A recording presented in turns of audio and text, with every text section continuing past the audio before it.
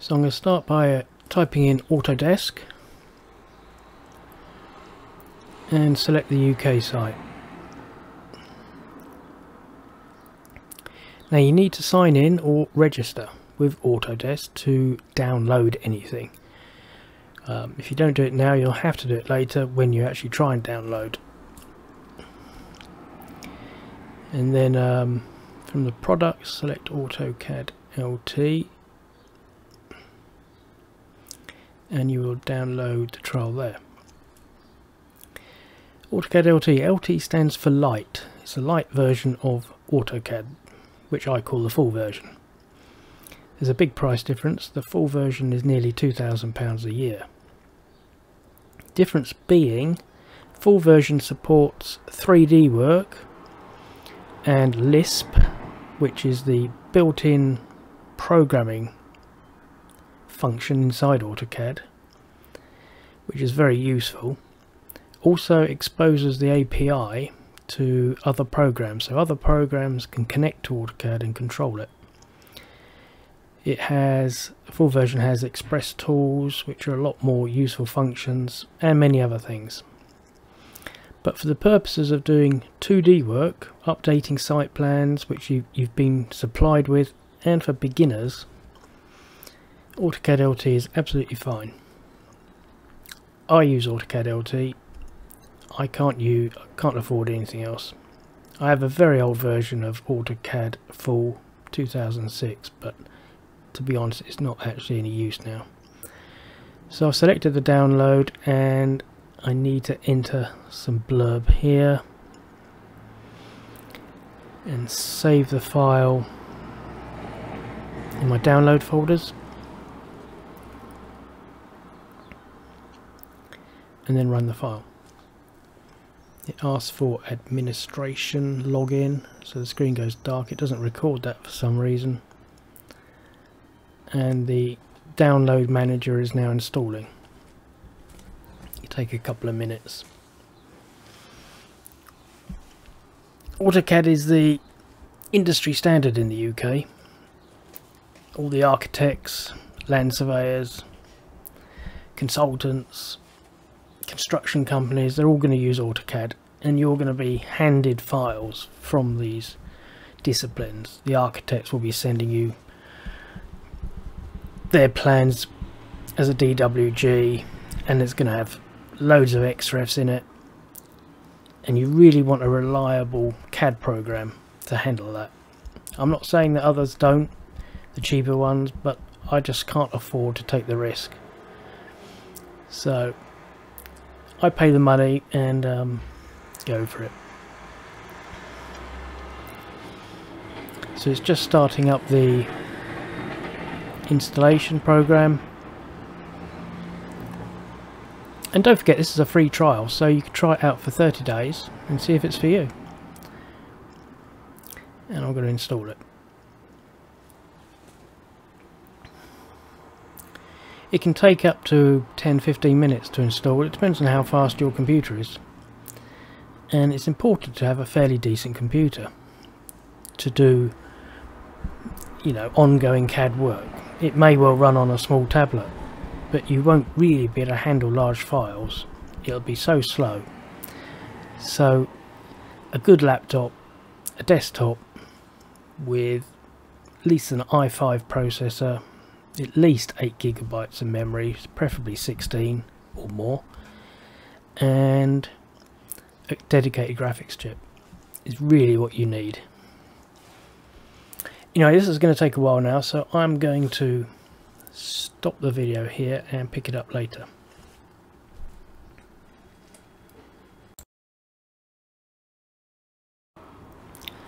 Okay, we're back. I've restarted the computer and double tap the AutoCAD LT 2022 desktop icon, and this is what you should be looking at. I'm now going to run through my personal settings because I don't like the default settings. It's too dark for me and I can't bear this start screen which appears every time.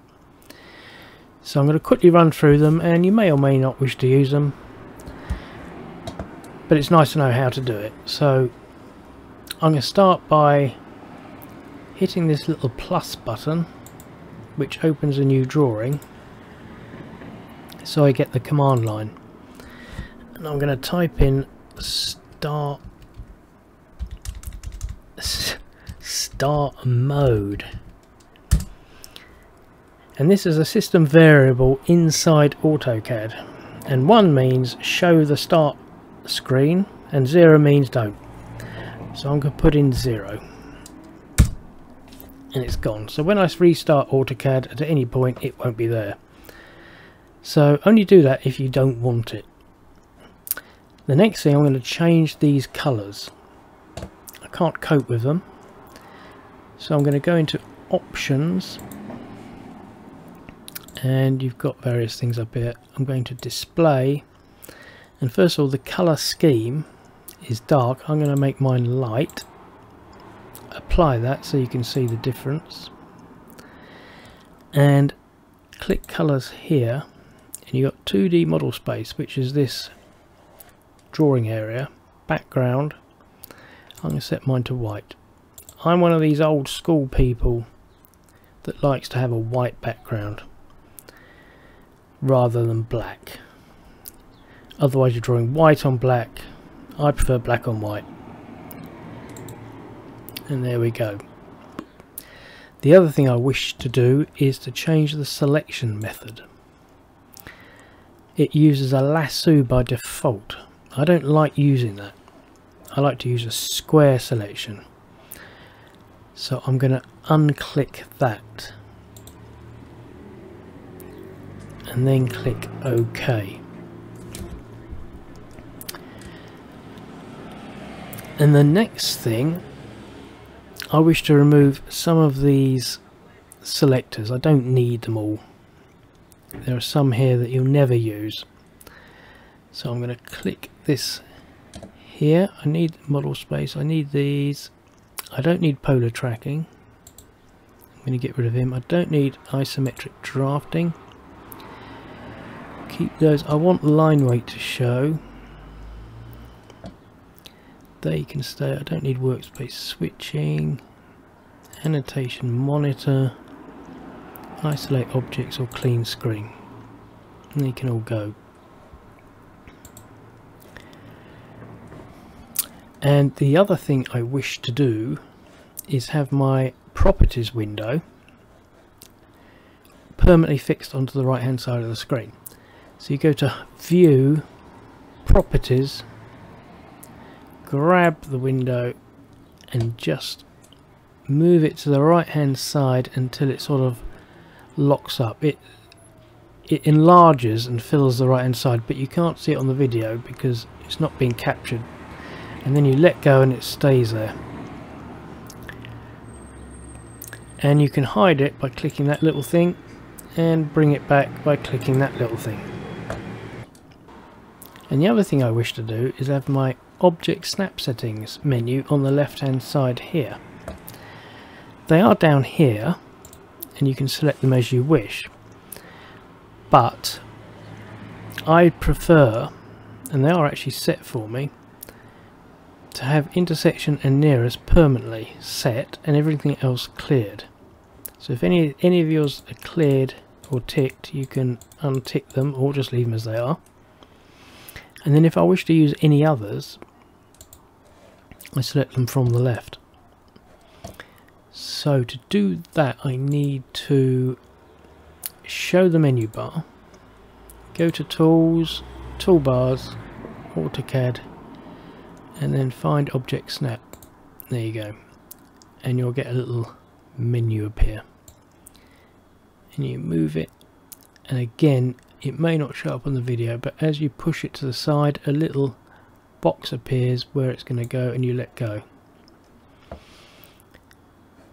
And then you can either leave this menu up if you like it.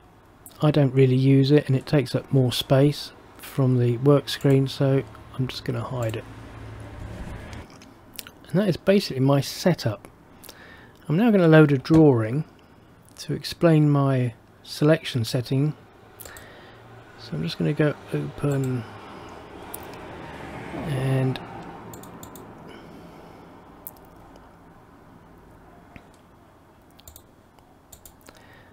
That's a default sort of dialog box. You might get a few of those, and you just need to set it so they don't keep showing. But this is an old site plan. It's many years old, and it's an old MOD base. It no longer exists. It's been completely knocked down and houses have been built on top of it, which makes it very handy for me to use for demonstrations. So I'm just going to explain my selection setting. So by default you have this lasso enabled, and basically it's you left click the mouse and you can select things. I'm now hitting the escape button, which is great, but again, I'm old school and I don't really like this method. I don't like the way anything it crosses is selected. That line it just crossed has been selected. This line I'm about to cross is going to be selected, and then I'm going to select the things I actually want, and they're selected, and then of course I can delete them, move them, scale them, whatever. I hit the escape button again. If I go back to options and disable that, it's now just a conventional box, and it doesn't select anything unless it's completely inside the box. So if I do this now, it hasn't selected this line. It's not going to select this line because it can't get completely around it. It's only selecting what's completely inside the box, and that's the way I like to use it. It means I can overhang things and not select them, like these trees down here. Unless you completely cover that line there, it gets selected. So that's your choice. It's your choice which one you use. So that's it really for this video. Just wanted to show you how to set things up. I think another video will follow and we'll go through what everything does and do some basic drawing and things. So thank you very much.